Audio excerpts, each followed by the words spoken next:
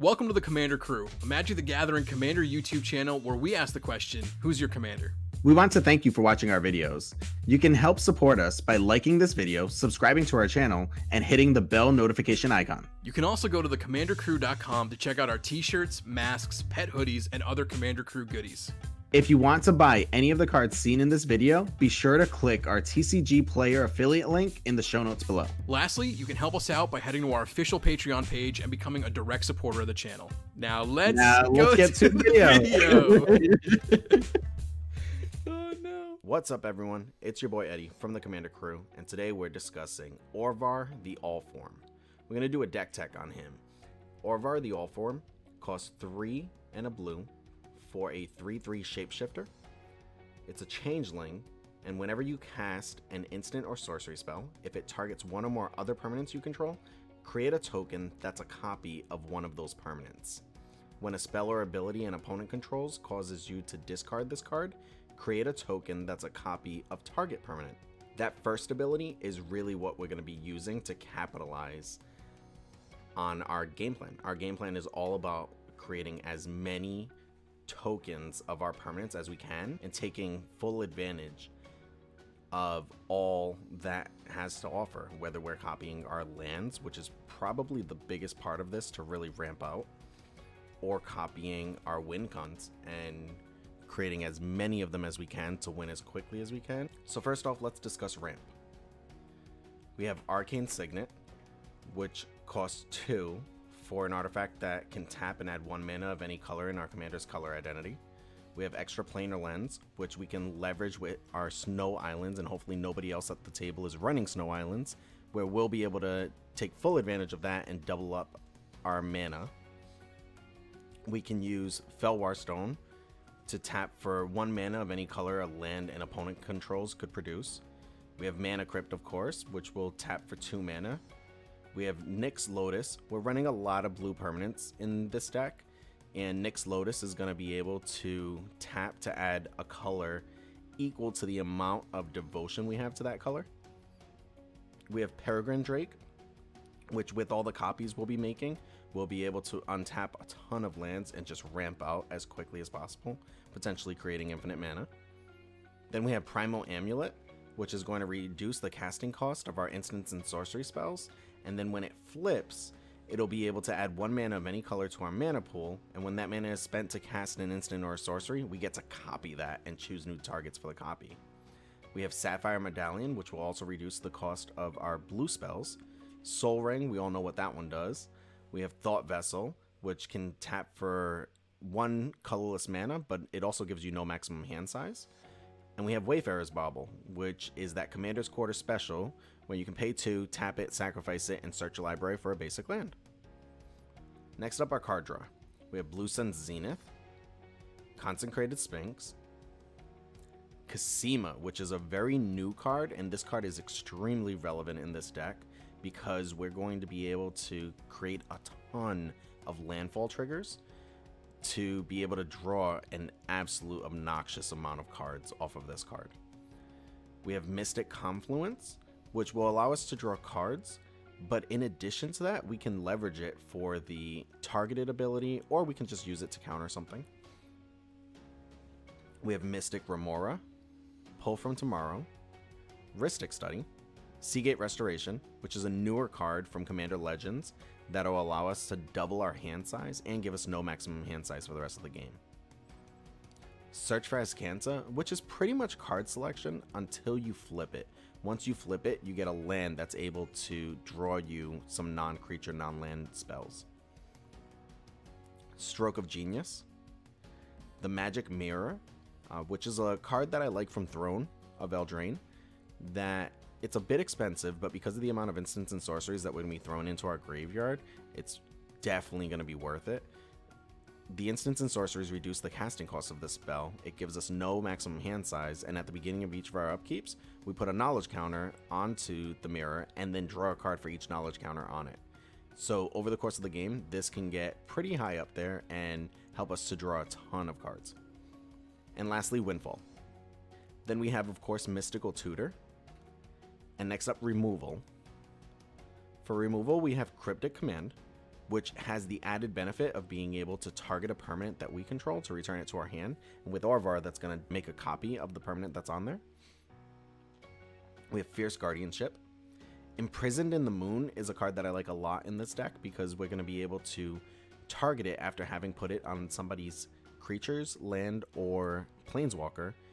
We can target it with one of our other targetable spells and make copies of this with Orvar on the battlefield to get other creatures, lands, or planeswalkers that our opponents control to be turned into colorless lands. We have Dwari Disruption, which we can either cast as an instant to counter something, or we can play the flip side of it and it enters as a tapped island, essentially. We have Mana Drain, of course, Narset's Reversal, Pungify, Rapid Hybridization, Raven Form, which is a new card from Kaldheim. It costs 2 and a blue to exile target artifact or creature. Its controller creates a 1/1 blue bird creature token with flying, and it also has foretell for 1. We have Sublime Epiphany, which is also another card that we'll be able to target one of our non-land permanents with. And lastly, we have Swan Song. Next up are board wipes. So we have Aethergate, which with Orvar on the battlefield is really cool because we can return 6 non-land permanents to their owner's hands for 5 mana. But with Orvar on the battlefield, we can have one of those non-land permanents be a permanent that we control to make a copy of it, return our original to our hand, and hit 5 of our opponent's permanents, and we just made a copy and have another one sitting in our hand. Amphin Mutineer. This card is amazing. We can cast it to exile up to 1 target non-salamander creature, or we can cast it from our graveyard for its Encore ability. Also, while it's on the battlefield, if we target it with one of our target spells, we'll be able to make copies of it, exiling more of our opponent's creatures. Baral's Expertise does pretty much the same thing as Aethergate, but it hits 3 targets instead. Those targets can be artifacts or creatures, and it allows us to cast another spell out of our hand with converted mana cost 4 or less. Next up are targetable spells. So most of the spells that you're going to see here are going to target a permanent. So we have Argent Mutation, costs 3 mana to target permanent becomes an artifact in addition to its other types until end of turn, and we can draw a card. So it's basically a 3 mana cantrip at instant speed, but with Orvar on the battlefield, it's going to create a copy of whatever permanent we target, including lands, which is so crazy in this deck. Next up, Artificial Evolution, which essentially does the same thing with the card draw ability, but it does it for 1 mana.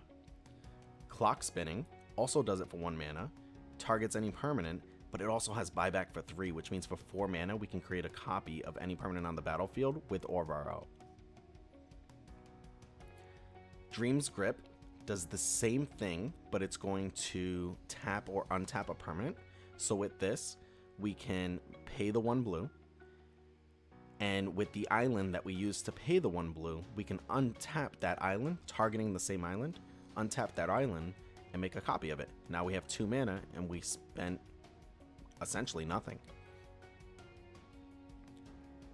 Enervate, 2 mana to tap target artifact, creature, or land, and then we get to cantrip at the beginning of the next upkeep. Giga Drouse, which can tap down a target permanent. It also has replicate for 1 blue. Glamour Die, which costs 2 mana for an instant, and you can change the text of target spell or permanent by replacing all instances of 1 color with another word, but this one has retrace. Infuse, which can untap target artifact, creature, or land, and then you draw a card at the beginning of the next turn's upkeep. Jolt, tap or untap target artifact, creature, or land, draw a card at the beginning of the next turn's upkeep. Mindbend, costs 1 to change the text of target permanent by replacing all instances of 1 color word with another, or 1 basic land type with another. Mind Games costs 1 and 3 with a buyback to tap target artifact, creature, or land. Moonlace, 1 mana, target spell or permanent becomes colorless. Psychic Puppetry, tap or untap target permanent for 2 mana. Teferi's Time Twist, you can pay 2 to exile target permanent you control. Return that card to the battlefield under its owner's control at the beginning of the next turn's upkeep. If it enters the battlefield as a creature, it enters with an additional +1/+1 counter on it. Thermal Flux, we can pay 1, target non-snow permanent becomes snow until end of turn, or target snow permanent becomes non-snow until end of turn. Draw a card at the beginning of the next turn's upkeep. Trait Doctoring, this one is a sorcery. It's going to cost 1 to change the text of a target permanent by replacing all instances of one color word with another, or one basic land type with another until end of turn. It also has Cipher, which means we can use this, cipher it to a creature, attack, and use it again. We have Twiddle, which you can pay 1 to tap or untap target artifact, creature, or land. Twitch, you can pay 3. You may tap or untap target artifact, creature, or land, and then you draw a card. And lastly, Whim of Volrath. You pay 1, it has a buyback of 2, and you can change the text of target permanent by replacing all instances of one color word or basic land type with another until end of turn. These cards in any other deck would do nothing. But because of Orvar, with every single one of these for 1, 2, or 3 mana, you're able to create copies of the permanents that we have out on the battlefield. This is just crazy. Next up, we have Recursion. So for recursive spells, we have Archaeomancer, which costs 2 blue for 1/2, and when it enters the battlefield, you can return target instant or sorcery card from your graveyard to your hand. This is great with Orvar out, because with our targetable spells, we can make copies of this and keep returning cards back to our hands. Next up, we have Snapcaster Mage. Costs 2 for a human with flash, and it says when Snapcaster Mage enters the battlefield, target instant or sorcery card in your graveyard gains flashback until end of turn. The flashback cost is equal to its mana cost. Now this card is absolutely terrific in any deck, and there's no exclusion here with ours. Snapcaster Mage is going to be able to jump in at instant speed and allow us to choose one of our spells that are sitting in our graveyard, one of our targetable spells, and use it to target other spells to create additional copies as long as Orvar is out. Speaking of Orvar being out, let's move on to protection. We have Commander's Plate, which costs 1. An equipped creature gets +3/+3 and has protection from each color that's not in your commander's color identity, and you can equip for 3. So with this card out, you're basically allowing yourself to only be able to be targeted by blue or colorless spells. This is very, very powerful, and it's pretty cheap. For only 4 mana, once you equip it to your commander, you're going to be able to protect it from pretty much everything. Then we have Lightning Greaves, which will protect from literally everything because of Shroud. And Swiftfoot Boots, which does the same thing, but it's hexproof instead. Next up, Clones. So one of the things that I keep saying is that we need to have Orvar out. And some of the cards that help us to do this, outside of the protection spells, are clones. If we can make copies of Orvar with cards like Sakashima of 1,000 Faces, we'll be able to keep at least one Orvar out all the time. Or if we have multiples, we generate multiple triggers whenever we cast any of our targetable spells. So, speaking of Sakashima, you may have Sakashima enter the battlefield as a copy of another creature you control, except it has Sakashima of 1,000 Faces' other abilities, which include the legend rule does not apply to permanents you control. That's the part that's most important here, is we want to make sure that we can have copies of Orvar without losing any of them. Next up, we have Sakashima the Imposter, which essentially does the same thing, but we can return it to our hand. And lastly, we have Spark Double, which again does the same thing. These are 4 mana spells that make copies of our commanders. These cards are amazing. Next up, win cons. So we have Aetherflux Reservoir, which of course is an auto-include in a deck like this. We're going to cast a ton of spells. We can get into some loops where we're casting infinite amounts of spells by creating infinite mana and casting our cards with buyback, and continually making copies of our creatures, enchantments, lands, artifacts, pretty much anything, as long as it's a permanent, and then kill off our opponents with Aetherflux Reservoir. Our second win con is Agent of Treachery. If we can't get to that Aetherflux Reservoir, we can use Agent of Treachery in the same manner where we generate infinite mana, make a ton of copies of Agent of Treachery, and steal all of our opponents' permanents. They won't be able to come back from that. This also includes lands, and at the end step, we get to draw 3 cards for each copy of Agent that we have. Lastly, our lands. Our lands are pretty basic here. We have our Ancient Tomb, we have Command Beacon to make sure that we can always cast Orvar because it's going to get removed a lot. We have our fetch lands. We have Mystic Sanctuary, which enters untapped as long as you control 3 or more islands, and when it enters untapped, you can return an instant or sorcery from your graveyard to the top of your library. We have Nykdos Shrine, which does the same thing as the Nyx Lotus artifact. We have Polluted Delta, which is another fetch land. Reliquary Tower to make sure that we have no max hand size because we are going to be drawing a ton of cards in this deck. Scalding Tarn, another fetch land. We have, of course, our Snow Islands, 21 of them. We have War Room, which allows us to pay 3 mana, pay 1 life because we're running a mono blue deck, and draw a card. And then lastly, I know I skipped this at the very beginning of discussing lands, but we have Cloud Post. Cloud Post comes into play tapped, and you can add 1 mana for each locust in play. Now, of course, Cloud Post is the only locust in our deck, but the benefit here is that with our targetable spells and Orvar on the battlefield, we can make a ton of copies of this, and each of those copies tap for 1 mana for each locust in play. So if we target one of these once with Orvar in play, we have 2 lands that combined can generate for 4 mana. 3, we have 3 lands that combined can generate for 9 mana. This is insane. We can make so much mana doing this. We can easily go infinite doing this, and our opponents have little ways to shut this down once we have enough copies. So that is Orvar.